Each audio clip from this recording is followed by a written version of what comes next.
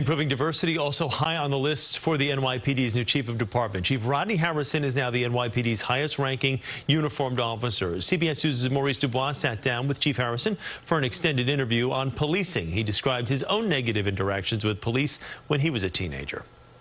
I was just turned off by law enforcement, being pulled out the car, being put on the ground, searching my vehicle. How do you convince African-American men in this city to become cops?